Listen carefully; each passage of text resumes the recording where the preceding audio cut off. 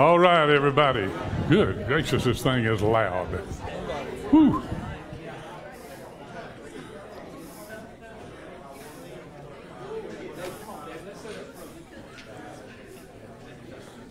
Did everybody hear that?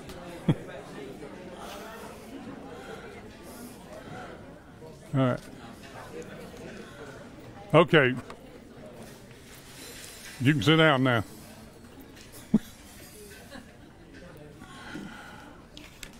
Okay. Good evening, everyone. Hope you had a good day. If you're planning on doing yard work tomorrow, find something else to do. It's supposed to rain.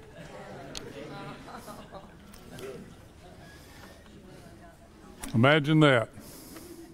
It's good to see y'all. Glad you're here. Everybody had a good Easter, survived that.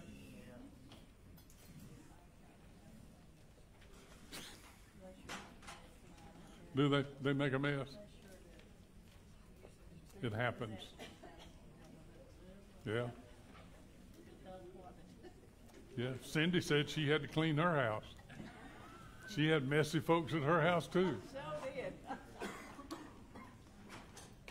Oh goodness, we had a good one.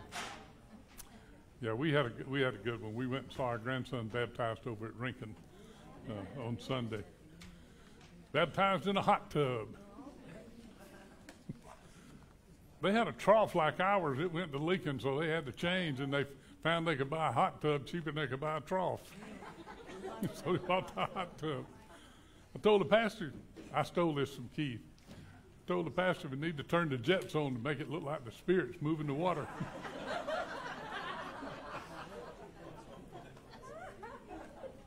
That Keith is clever. Okay. No real announcements to share with you other than what you see on the back of the prayer list. And I won't insult your intelligence by reading that to you. Just pay attention to that. There are some changes in normal things. So just look at that and make note of it. And so now we'll go to the front side of the prayer sheet, and we've got some things to share with you there. And hopefully you'll have some updates or things you can share with us. And then we'll have a time of prayer, and then we'll get back. I think we're going to be in Exodus tonight. I can't swear to that, but I think that's where we're going. Okay. Looking at the church family part of our prayer list, you see the name of Pebbles Pittman there. She's got some tests and procedures coming up, so remember her. And then, of course, you see the other names there. Miss Carol Fordham, her family has invited hospice to come and help with her care. And I believe David is even involved in that with his company. And they're trying to make life a little bit better for her right now. So continue to pray for Miss Carol and Mr. Buddy. You see Butch's name on there. Butch has had some issues, as many of you already know. But the good news is Butch has been in the kitchen this evening, so he must be doing some better. But continue to pray for Butch. Butch needs the prayers, and we need to practice. In the middle column, the only one I would share with you, or the comments I would make on that one, is Jane Tripp. Jane went back to the doctor. The bone had moved just a little bit, but he said he didn't think that was a problem, and they're not going to have to do surgery as of yet. She will be going back to the doctor later, and they'll make another determination, so continue to pray for Jane. She did say in the text she sent me, she said she had two excellent caregivers in Ernie and Jennifer, taking really good care of her. So thankful for that. Any updates on any of the people that we have on our prayer list, or do you have additions that we need to make? Okay.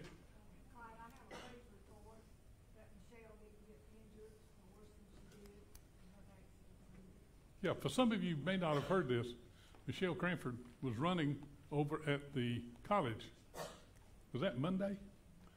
And a lady did not see her and hit her, and she rolled up on the hood of the car up to the windshield, and then the lady slammed on brakes, and then she slid off the hood in front there. But she's no bones are broken, just kind of scraped up and kind of banged up a little bit, but thankful for that. I did send her a text of sympathy. I told her that running, I've been telling them for years, running is not good for you.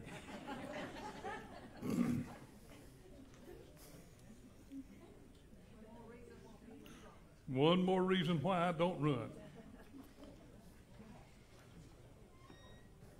Among many reasons of why I don't. All right, any other? Okay, we'll move to our extended family, and you see the names of those that are listed there. Would highlight for you the family of Mr. Frank Jones. This is Andrea Williams, Andrea and Andy Williams. This is her father, I believe he's 92 years old, and lived down in Eastman, very fine man. And his service is tomorrow at Hardy Towns at 2, I think it is. So do pray for Andrea and her family. And then you see the other names listed there for us, of those that need to be remembered, and don't have any I need to highlight or wanted to highlight necessarily. Jenny Floyd, many of you know Jenny. She will be having surgery. If I remember correctly, it's in Savannah. Anybody know that? Okay. Well, just pray for Jenny. And of course, you see the other names listed there as well. Continue to pray for them. And yes. Bobby Bowman will be moved to Bryant Nursing Home tomorrow. Okay, Bobby Bowman is going to Bryant Nursing Home. Wednesday. Okay. Also glad Laura Helms she passed away. And which one is that? Terry Helms down in Middle Column down the highway. Oh, okay, okay, Terry Helms. Gotcha. Okay, sorry to hear that. Now, there was one I was going to mention there, and if I can remember who it was. Oh, yeah. Carolyn Kitchen's sister.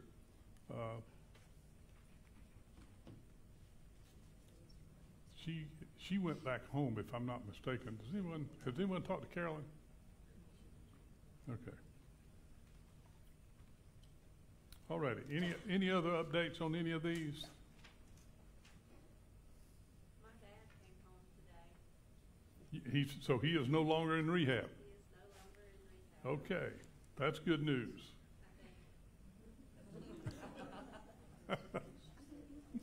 Okay. All right, go to the back side of the sheet, if you will.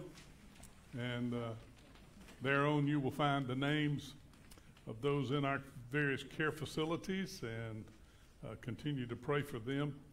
Anyone have any kind of an update on any of these that you'd like to share with us?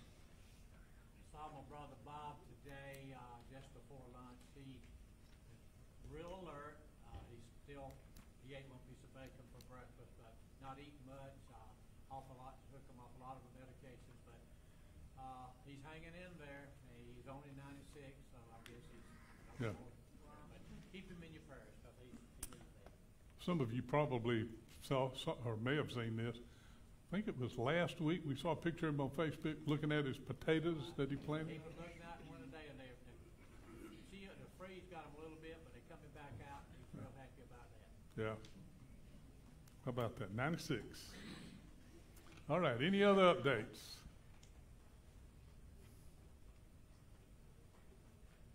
Okay. Mr. Clyde, Yes. Region Bible Drill is Tuesday night here at the church. Yes. Regional Bible drills Tuesday here. We have 3 high schoolers. 3 high schoolers from here. Okay.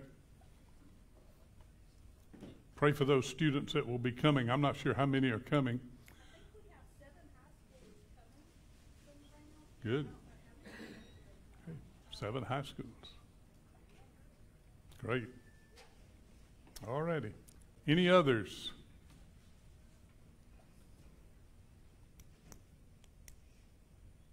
Alrighty. Under special prayer needs, you see the items there, as well as our missionaries. Continue to pray for them. Anything else we need to add to our prayer list? Okay. I guess it is at this point that we pray then. Sammy Hawk, how about leading us in our prayer, please? Heavenly Father, we thank you for this day. And we thank you for the many blessings you blessed us with. And Father, we come to you with these prayer requests that bereaved Father families that we know right now, especially for the Rogers family. The faithful man of God he was to you, Ben and Glenda both, Father. We're so thankful for the opportunities we have of fellowship and serving with them. And we pray for Jackie and Benji and the family, Father. And for others that have lost loved ones, Father, we pray that you comfort this time. You just wrap your arms around them and draw them close to you as only you can do. And Father, we are thankful for the resurrection Savior that we celebrate Sunday. We don't serve a dead God. I'm thankful for that.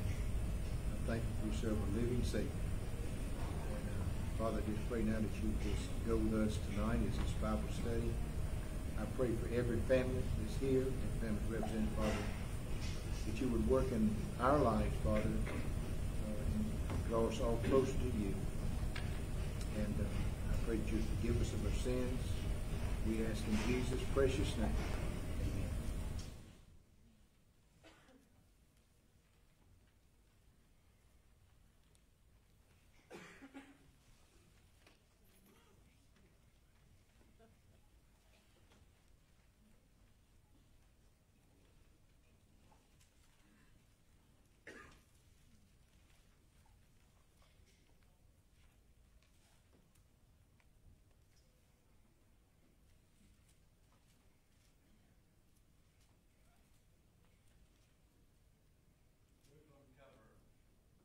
We're going to cover 7 chapters tonight.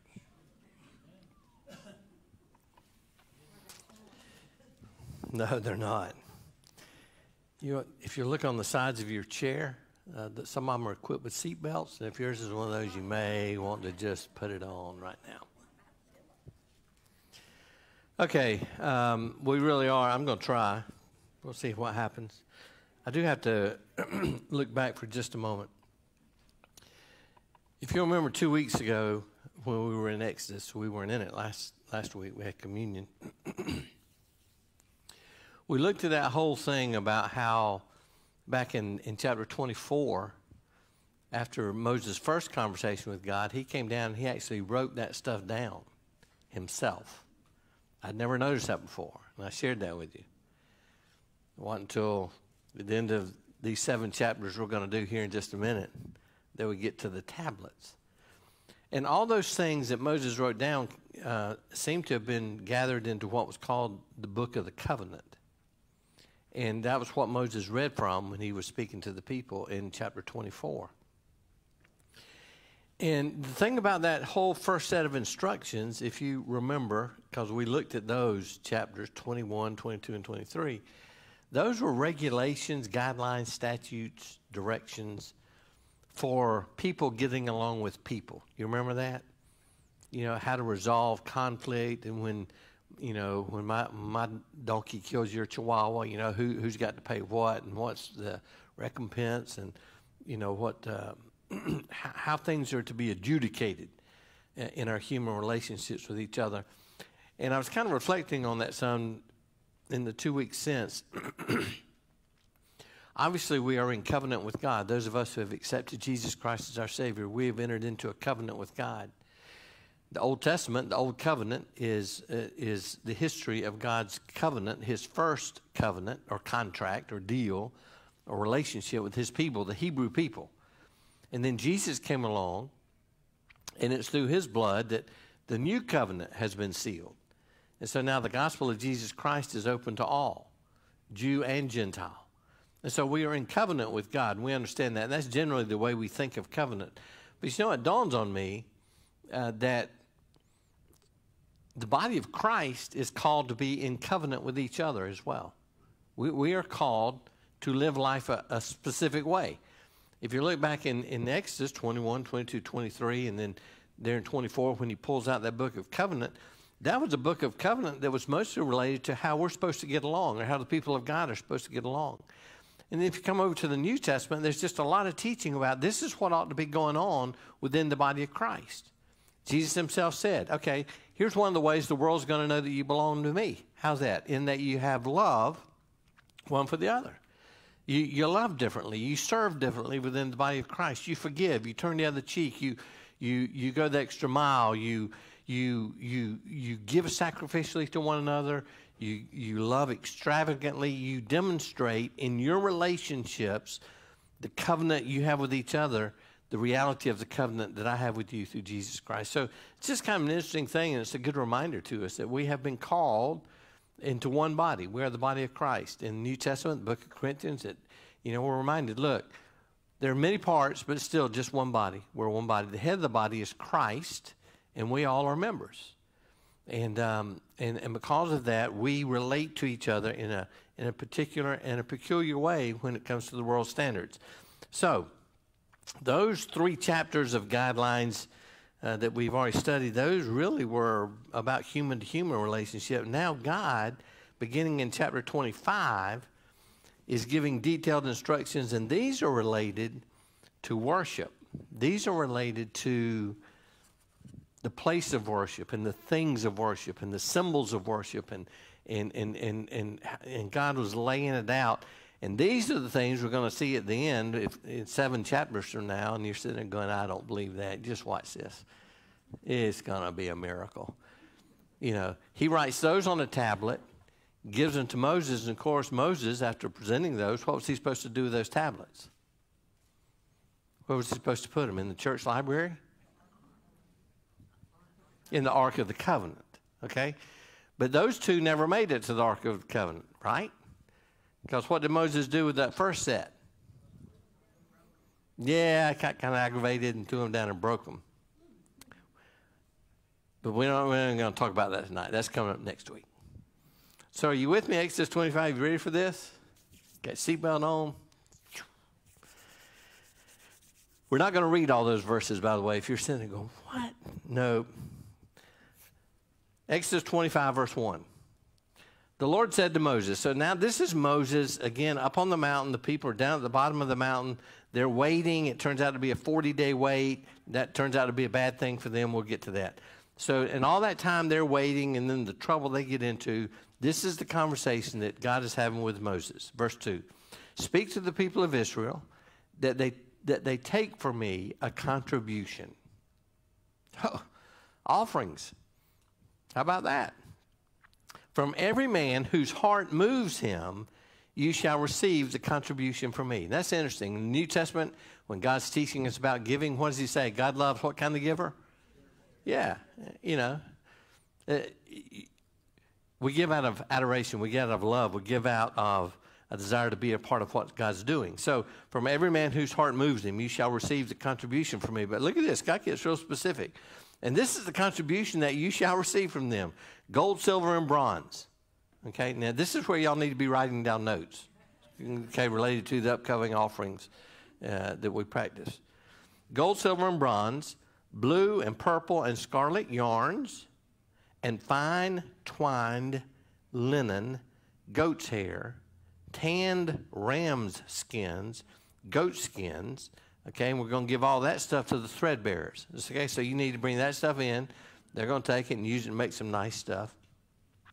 Acacia wood, oil for the lamps, spices for the anointing oil and for the fragrant incense, onyx stones and stones for setting, for the ephod and for the breastpiece.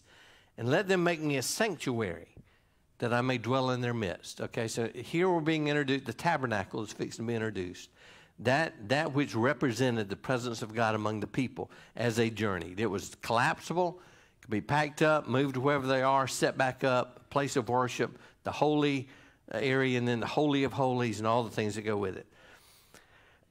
Verse 9, verse 8, let them make me a sanctuary, that I may dwell in their midst, exactly as I show you concerning the pattern of the tabernacle and all of its furniture, so you shall make it. Okay, so let me make some really quick points right here. Now, don't miss this, okay? Number one, God always invites us to participate in what he wants to do. He never invites us to do ourselves what we think God wants done. He always invites us to participate in what he wants to do. Let me ask you, just based off the book of Exodus and what we've seen God do, don't you think it's really fairly reasonable that God could have provided all of these things that he just asked the people to bring by way of offering? I mean, is it like God's going kind of bankrupt right here and he's like, man, I'm low on linen and blue cloth. And I mean, think manna from heaven, okay? I mean, really. He could have just said, okay, boom. You see that pile of stuff right there? That's what you're going to use to build this tabernacle, and I'm going to tell you exactly how to do it. He didn't do that. He asked the people to join into this, to bring, as their hearts moved them, offerings of these things, because these were the things that they were going to use to make this tabernacle. God always invites us to participate with him in what he's doing. Yeah, he could have provided all this, but you know, God's also a planner, and God also plans ahead, okay? So we're talking about a wandering people right now that are out there in the wilderness, and he's asking for this really specific offering. So let's back up just a little bit more. When the people of Israel were getting ready to exit their oppressors in Egypt, the Bible tells us that God instructed the people to ask the Egyptians for what? All this stuff right here. And they loaded them down, because by that time the Egyptians were like, well, yeah, go. What, you take it. Here's the key to the front door. Whatever you want, you get it and go. So these wandering nomadic people right now, they're out here, but they got some stuff.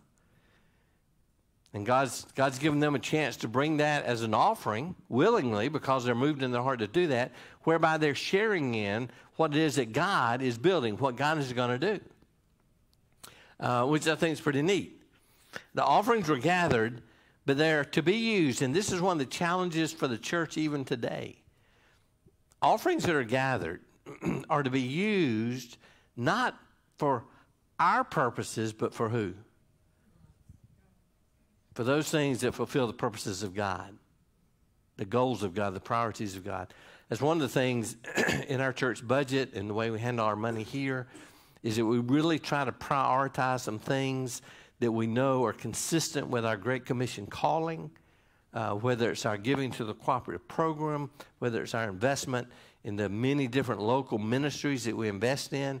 I want to tell you, when I share with pastor friends of mine, we you know, sometimes pastors get talking, and we love to compare. Isn't that right? Yeah, we love to compare. And they'll start that with me. I say, dude, you don't even want to. I said, I pastor the best church in the state of Georgia, and you really want to go up against that?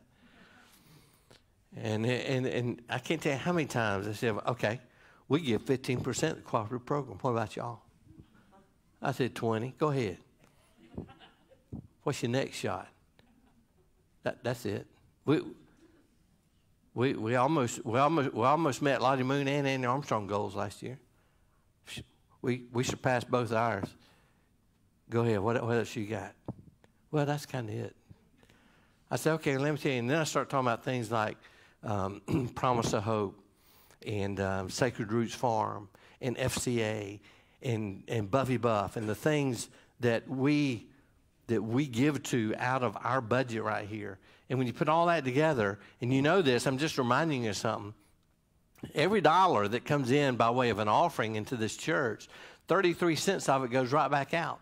We tithe 33% off of the offerings that are brought to this church to support what's going on in our bigger world. There are things that we're involved in as a church, and you don't even know it, that we could never be involved in by ourselves, but because we support the cooperative program and the Georgia Baptist Convention and the Pulaski Bleckley Association, we are touching lives that you'll never know about, because God multiplies that kind of giving, and he uses it in a powerful way. He invites us to share and to go about things that he is doing. Henry Blackaby, who's ever heard of the name Henry Blackaby? Some of you have. Who's ever been through the Experiencing God study?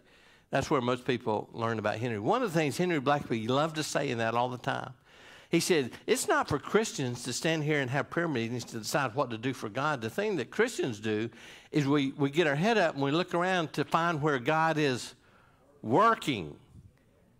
And then we just move ourselves over here. And we join in with that. So when God is calling for his people to give an offering, he's saying, I'm inviting you to join me in what I'm doing over here. We're going to build a tabernacle. Now, here's the key. I'm going to tell you how to do it, and I'm going to give you the privilege of doing the work. Okay? So here we go.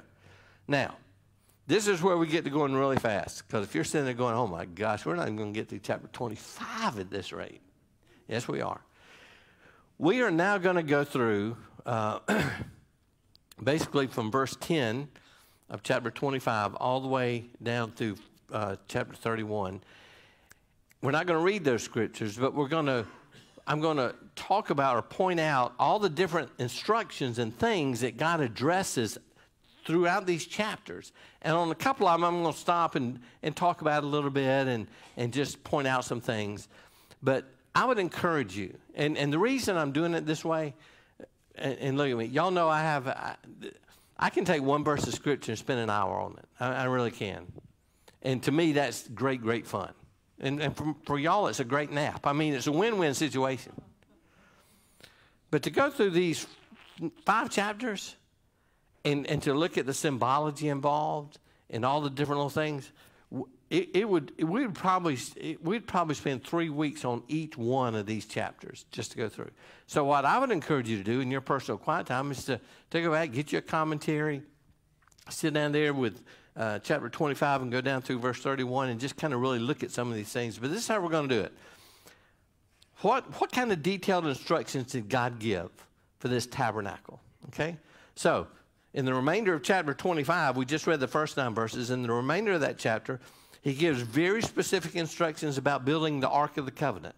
Okay? And this Ark of the Covenant was the physical symbol of the presence of God, his presence resting above the cherubim that sat on the hood or the top of the Ark of the Covenant. Very specific, the kind of wood and what it was supposed to be overlaid with and all these kind of things. Also, in the rest of chapter 25 are instructions about building the table of the bread of the presence. And this was a table that went right there in front of the Holy of Holies. And there was bread on that table all the time, okay? 12 loaves representing the 12 tribes of Israel. And this whole bread of presence is a foreshadowing of something that's coming in the New Testament. They had to replace this bread every day. The priest would eat it. But then in the New Testament, who comes? The bread of life. The bread of life. It's a foreshadowing of Christ and his presence with us. So you had the building of that table and also the lampstand that would stand right outside, also that curtain leading into the Holy of Holies. And if you want to at some point go really study this, but this lampstand was, God instructed, it was to be made out of one solid piece of gold. One chunk of gold weighing 75 pounds. Okay? And of course, it was detailed about how high it was supposed to be, and then it came up, and then it branched up where the oil wicks would be. And this lamp, this solid gold hammered out lampstand stood there, and it was lit from evening till morning, constantly. And it's another foreshadowing of what? Jesus, who said, all those who believe in me will walk in the light. They shall no longer walk in darkness. The presence of the light always with us. Then you get to chapter 26.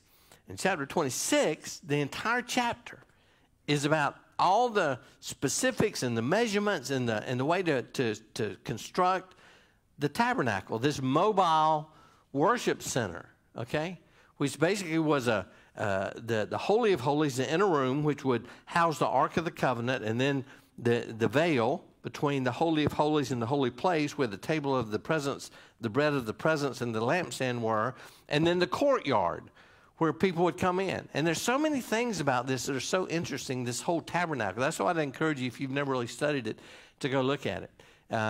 Look up diagrams of it. There's things like the outer walls that are constructed. And these are mobile. They had to cut the poles, and it could be assembled but taken down. But they were of such a height that people could not look into what was going on the inside. It was not possible to be a spectator in worship. I was studying that, and I thought, you know what? That's a beautiful thought right there. Because worship is a personal thing. It's not a spectator thing. To worship, you need to be in the presence of God instead of standing back looking. I don't know if anybody's ever watched any of the baseball games at Wrigley Field. Anybody ever watched or been to Wrigley Field? Anybody? Have you been there? Is it right field or left field where there's some apartments or something with little outdoor areas that are not a part of the stadium, but people come out and put their lawn chairs there, and they'll watch the game, looking down on the stadium. They're not really in the game, and they don't sense the power of the crowd, and they got this binoculars all the time and all that kind of stuff, but they're really not in there, and they can't get some of that good stadium food from up there, And so, those walls. Here's another thing about the outer walls of this whole tabernacle area that surrounded the courtyard leading into where the sacrifices were made, and then where Aaron went into the Holy of Holy Places, is that there was only one entrance into it.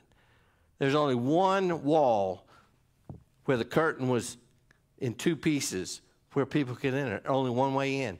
Jesus said in John, when it's talking about coming to the Father, he says what? I'm the way, the truth, and the life. You can't come to the Father except through me. I'm the door of the sheep. I'm the door of the sheep. I mean, there's so many cool things here that God was just kind of putting into daily practice for his people, because they had a lot to learn. This is a new relationship between them and God. This is a new thing.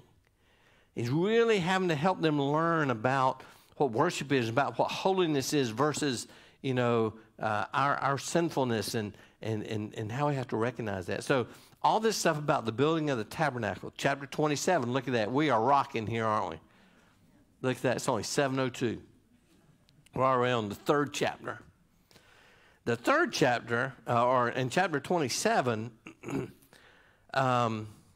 there's several, not a lot, but there's several different things. One are the specific instructions for the altar of burnt offering. And these burnt offerings were offered on a regular basis. And, the people brought them in. And so there was a very specific building of that altar and its dimensions and what it was to be covered with. And then you had the courtyard of the tabernacle, which I was just describing some of that just now. And then he asked that the people bring clear olive oil for the lampstand, which stood outside of the Holy of Holy curtains, and I mentioned that already. So that is a very specific instruction from God. This lamp will burn every night until morning.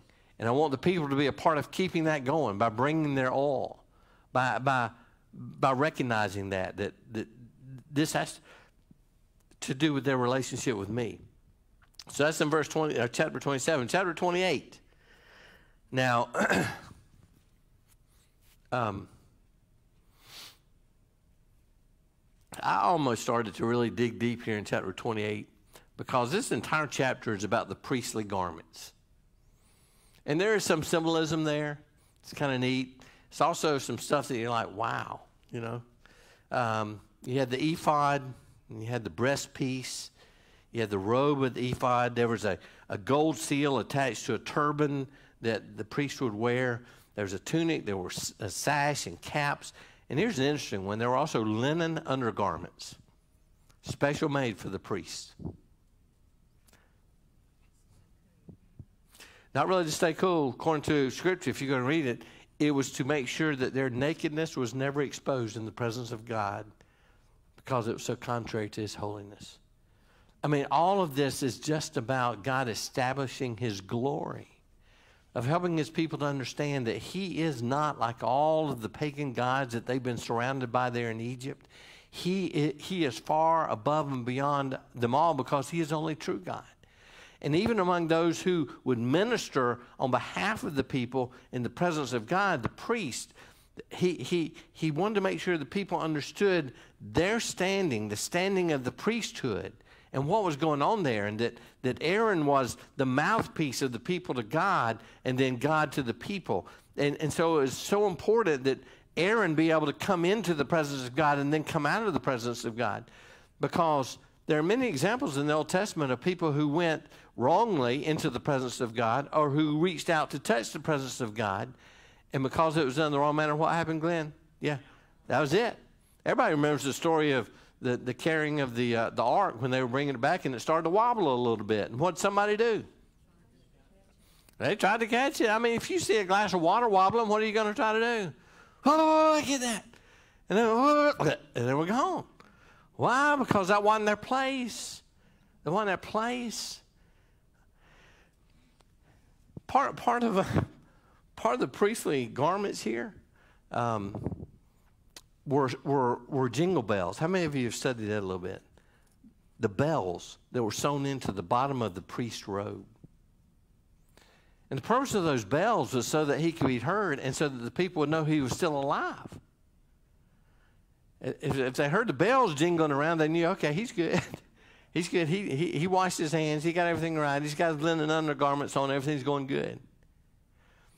And it became a thing to where when the priest would go in to the holy place in the Holy of Holies, they would tie a rope around his ankle. Why?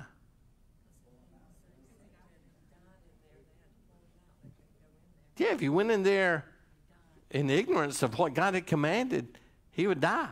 And then one day, I'm not going to volunteer to go in there and get him. And so, can you imagine? Oh my gosh, Aaron, what did you do? You know, and pulling him out. I mean, it's just,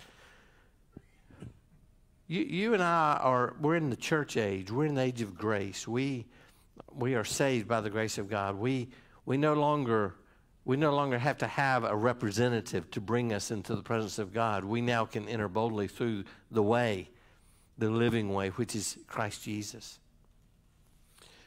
We have had the scriptures. All of us in this room have had the scriptures, Old and New Testament, as long as we can remember. And we've studied about the holiness of God, and we've read about the glory of God in Isaiah. And we've studied about the awesome wrath of God against the sin of all humanity. But we've also studied about the great restraint that God shows in dealing with his creation. I mean, we have a sense of that.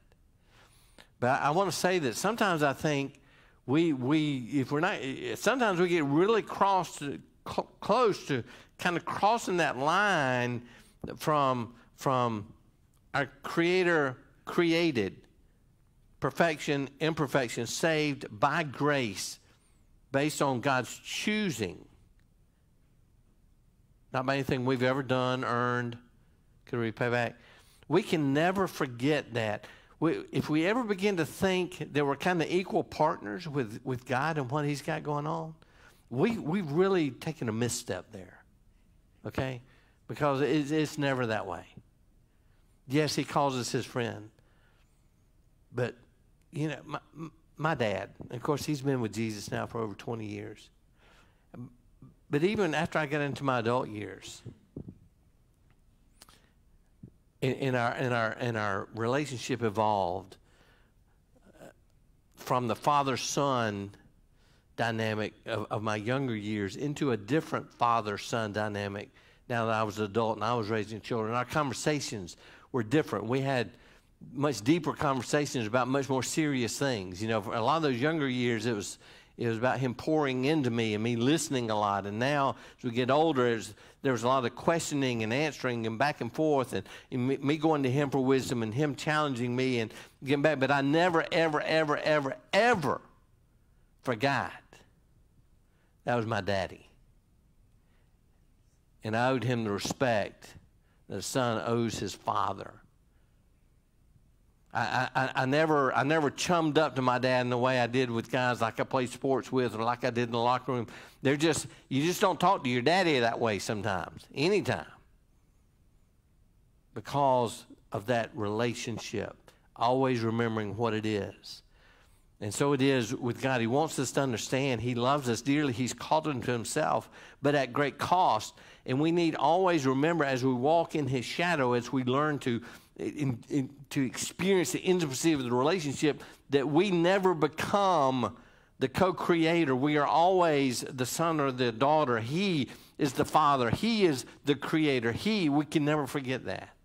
And we kind of see that in how He's kind of setting all this up on an outward basis here for the people to begin to learn from here, because they're so young in their relationship with God and understanding exactly what it means. Chapter 29, moving on. It's 7:10. Oh, we're going to do this easy. There's two things that are dealt with in chapter 29. The biggest majority of that chapter is the whole consecration of the priest, this whole process that they went through to consecrate a priest so that he might then serve in the tabernacle. He might serve in the holy area without fear of losing his life. And it's just, it's very ceremonial. It's beautiful. In it you see the need for us to be washed, cleansed before we come into the presence of God. You see the washing that they do from the basin that they have built as a part of God's instructions here. And then the consecration of the tabernacle itself, so that it is a place where God's presence can rest. So that's a neat thing. We kind of practice this stuff nowadays. Who's ever been to somewhere where they're building a new church? And at some point in the church, usually before it's dried in, it's framed up, studded up, but before it's dried in, of course, if it's a concrete slab or whatever kind of floor it's got, a lot of times, and people do this with their homes too, they'll have what? What will they do?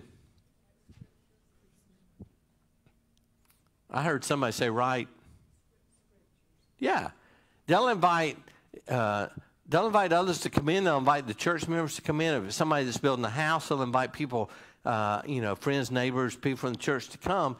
And they'll just kind of have a prayer walk in and around and through the property. And they'll have these Sharpie pens, and people just go through and they'll write scripture on those studs and put what it is. And they'll write stuff on the floor. And it's just really kind of a neat thing. And so then when the flooring is put down, the sheetrock and the siding on the outside and the roof, there's just this kind of thing as you're walking through there, just thinking, there are verses all over the studs of this building, and it's been prayed for, and it's just really kind of a neat thing. And that's kind of what the whole idea of consecrating the tabernacle is, to set it apart for a very specific purpose. Chapter 30. Okay, you have your altar of incense, which is a big part, the aroma. And of course, in the New Testament, we're told to be an aroma pleasing to God. Our lives now are that incense, so to speak. So there's the altar of incense and its construction. Then there's a section with instructions about the ransom money or the atonement money. Now, we're going to come back to that one in just a minute, okay? Because that's really kind of a very interesting, about 7 verses that we're going to finish up with. There's that basin I mentioned a minute ago that's for washing, that'll be used by Aaron and by the priest. And then this is interesting. If you go right there in the last 2 sections of chapter 30, first, God gives a recipe. He gives a recipe for the anointing oil that's to be used in the consecration of the priest and different ceremonies. It's a very specific thing, and how it's put together and how it's made. And God's very, very particular about this. And He says, this is my recipe. This is for my purposes. This is for worship. And He goes so far as to saying that He says, this is not for personal use. Anyone who makes this and uses it in their household for personal use will be put out from among their people.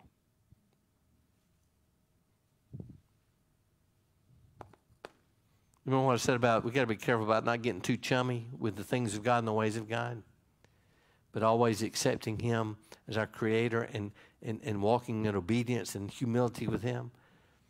But then right after that, He gives a second recipe, and that's the recipe for the incense that's to burn within the tabernacle. This is a very specific recipe and how it's to be made. But there's also restrictions on the use of it. You don't make this at home. You don't burn this incense in your home. This incense, I want it to be something that connects you to worship. I want it to be something that immediately brings you in. Just the aroma brings you into this moment. This is about bringing a sacrifice to God. This is about coming into the presence of God, or this is about somebody coming into the presence of God for you, which would be one of the priests. So it's just kind of interesting that God gives those, and he says, this is not for your personal use. Don't do this. Don't do it. Then we get to chapter 31. All the instructions have been given. And the first thing he does in chapter 31 is he appoints overseers. Two specifically are named right there in the beginning of this chapter.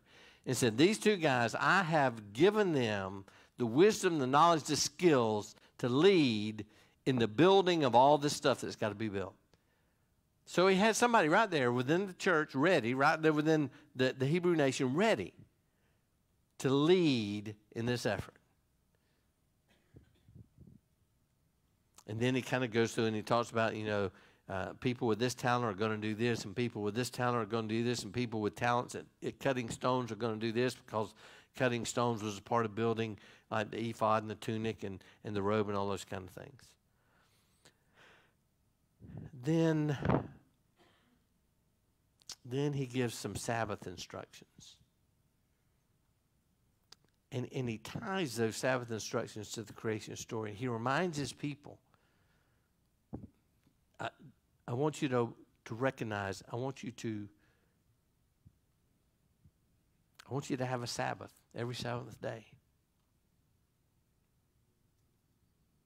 I don't want you to work that day. I want you to rest. I want you to look around at the beauty of life. I want you to take a deep breath. Ben and I, in our journey through his internship this semester, and I think I mentioned this maybe 3 weeks ago, but Ben just finished up one of the books that I had him reading. What's the title of that book?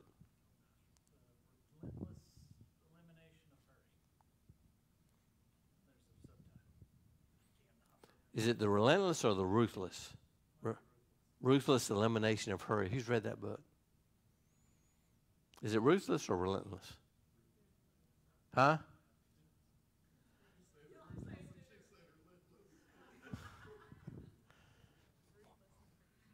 What is it?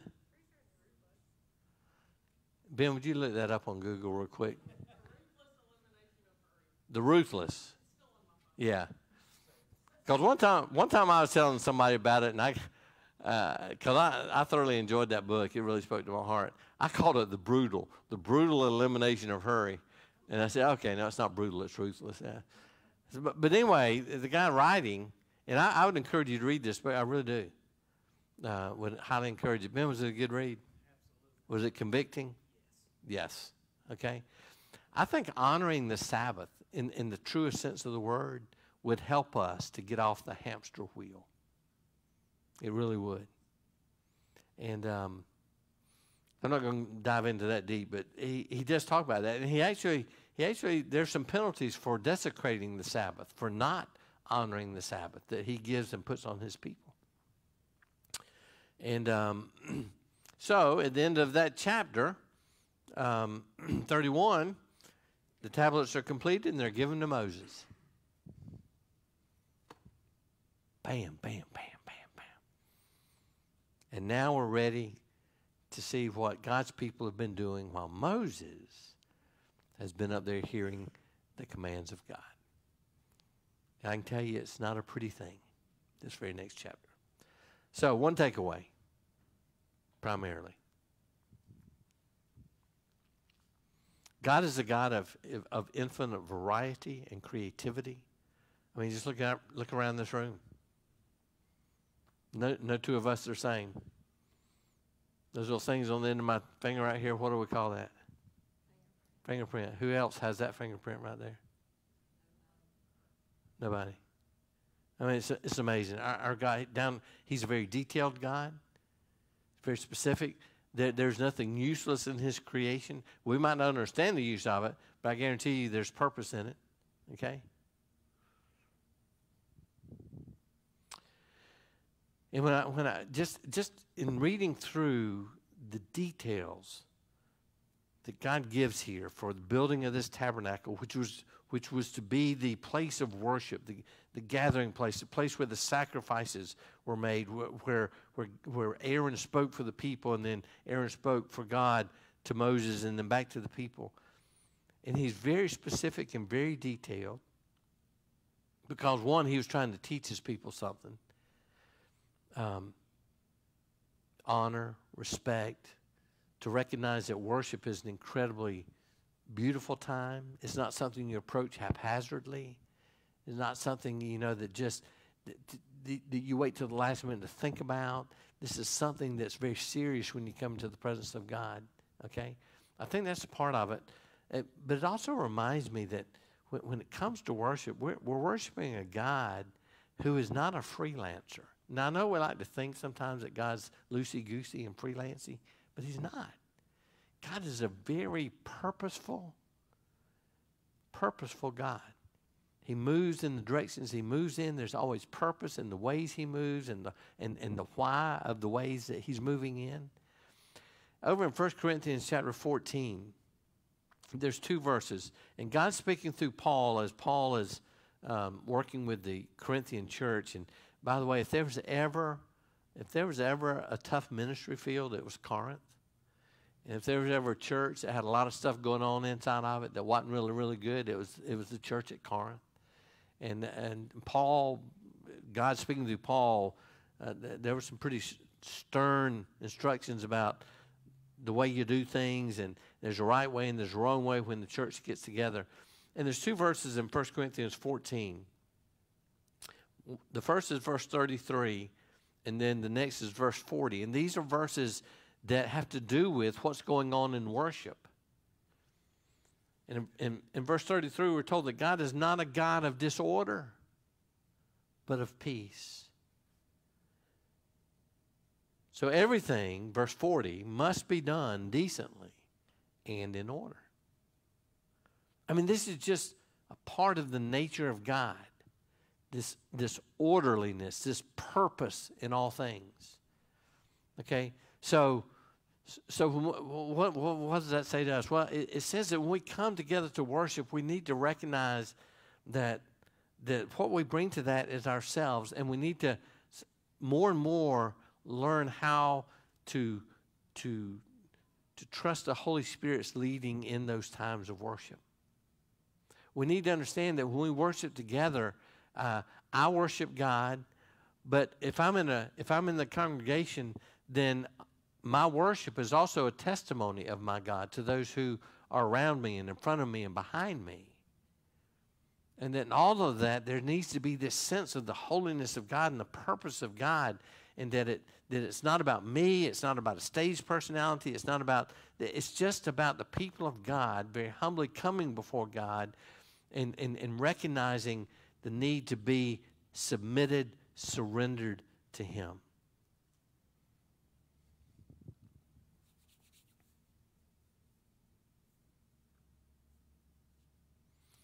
In the years that I've had the privilege to work with in different churches I've worked in and other organizations, I've seen this play out over and over again, and I understand it. I really do, because I've done the same thing. You have a church service, okay? And it's one of those kind of church services that you walk away going, daggone, wow, that was powerful. You ever been to one of those? You just walk away and say, man, daggone, that was something brewing in there. Of course, that's the Holy Spirit of God. It's like you sense the glory of God just kind of, bearing down on your shoulders a little bit there. And then so, we go home and then Monday we go back to work and we're going through the week. And then like in ministerial leadership, and as you're planning for the next week's service, if you're not careful, you start trying to plan to do what? To recreate. Now that incredible holy moment that God broke out, now all of a sudden, man, that was incredible. Let's try to make that happen again. And as soon as you think like that, who's the owner of it? Who's trying to take ownership of it? And we forget that that's not us. We prepare. Our praise band practices, our choir, they're practicing right now. You know, we study for a sermon and we order out, you know, the different things. We bring that in there. But I know every Sunday my thought is, God, if we don't need to sing a single one of these songs, God, if I don't need to say a single word from this sermon that I prepared, God, however you want to break out in this service, I'm good with that. I really am. If you start leading people down to the altar to pray while I'm making announcements, and we spend the rest of that worship time kneeling at the altar and praying, I truly am good with that. I really am. That kind of freedom, because God is such a God of creativity, but when he does that, it's going to be in a way that reflects his character, his peace among us, and it's going to be edifying to everyone. So that's kind of one of my big takeaways. So there you go. Those chapters are great to study. I would encourage you to do that. And so it's 7:26, and so I'm not even going to get into it, but I'm going to encourage you to do this. If you want to make a note of it, or if you think you can remember it, that's good. But when you get a chance, go to Exodus chapter 30, and it's verses 11 through 16, so it's not that many verses. But this is the ransom offering that God kind of spells out. And it's really a beautiful foreshadowing of the ransom that was paid for us by Christ on the cross. And because Christ paid that ransom, it never has to be paid again. But here in the context of the Old Testament, this was an offering that each male over 20 years old, when the census was taken, had to pay as a ransom offering for his life. It was a half shekel.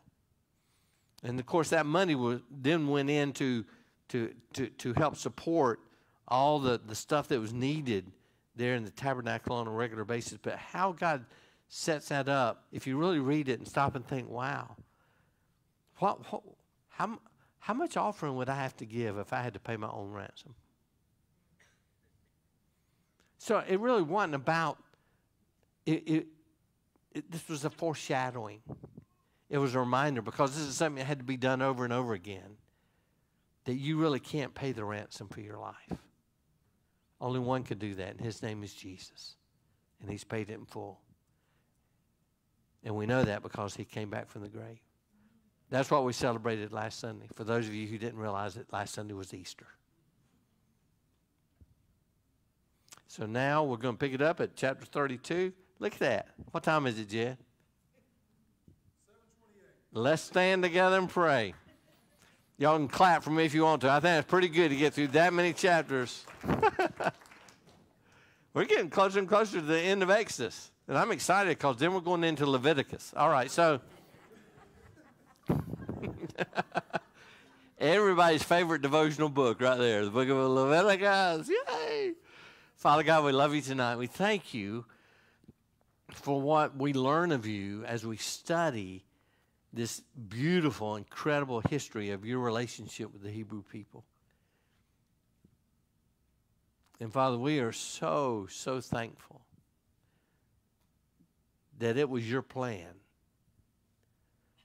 to offer that incredible relationship to all of us, Jew and Gentile, through Jesus Christ, your Son.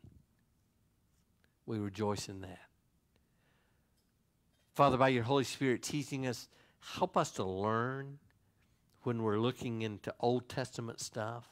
Father, forgive us when we kind of discount that because it's not really relevant to 2023. Because, Father, it is relevant. And it just deepens and fills in this incredible relationship we have with you now. And we can learn so many things from how you set this stuff up.